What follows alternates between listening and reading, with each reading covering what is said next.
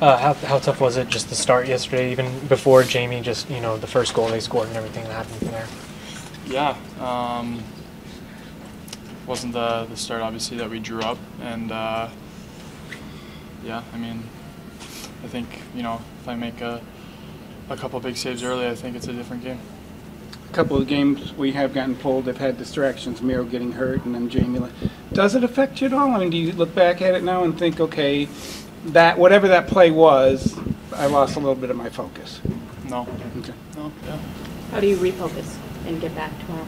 Yeah, I had a great skate today. Kind of first time, in a long time that I've been able to put in a ton of work on a practice day. So I feel really good right now. I just got back to the basics and just gonna take it one shot at a time, for the rest of this series. And it's the first team to 4 wins, so they don't have that yet. So it's not over, and I think every guy in this room believes we can come back. We talk so much about emotions. Can you bring us to the emotions sitting on that bench 7 minutes in with a ball cap on, and then the process of trying to get yourself to a good spot for tomorrow? Yeah, you pretty much feel like you want to cry. It's obviously put your whole season into this, and you want to play your best in these moments, and when you can't do that for your team and for your fans, it's one of the worst feelings in the world. So it's part of the position. This is when people say the ups and downs, this is the down. So I'm never going to give up. I'm never going to stop believing in myself. So I'm going to go out there tomorrow and put it all on the line and put my best foot forward. We've talked to you every series about bouncing back from losses. You've done it so often. How do you pull from that once again? Yeah, just learn that that's what this playoffs is all about, and it's what the great goalies do. So I'm going to go out there tomorrow and give my team a chance to win, and just go from there. What was the messaging like with Jamie? Did he say anything yesterday in between periods or after the game or today? Just what was his messaging like to you guys? Yeah, I think more us to him is that I obviously was on the ice, so I don't know, but we want to play for him and be able to get him back in this series. I don't know if he's been suspended or anything. No. So we want to play no matter what happens and get him back in this series. So he's our leader, and he would do anything for the guys in this room, and we want to do the same thing for him. So we all have his back, and we love him, and we're gonna play our asses off tomorrow for him. You've been really good historically in the elimination games, even last year when you guys lost in that Game 7 in Calgary. How do you explain kind of how you're able to do that, how you're able to up your game when the stakes are highest?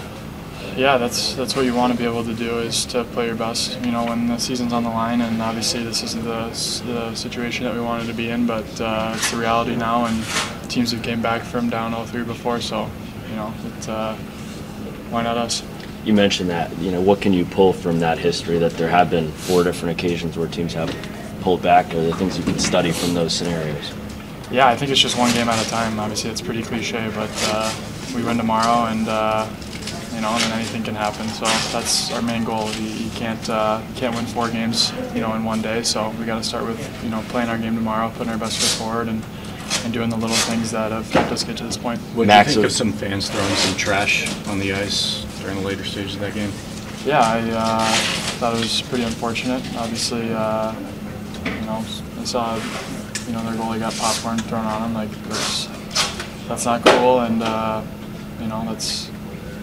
it's a couple of bad instances, kind of putting a dwell on the greater whole that would never do something like that. So it's pretty unfortunate, and hopefully that doesn't happen again.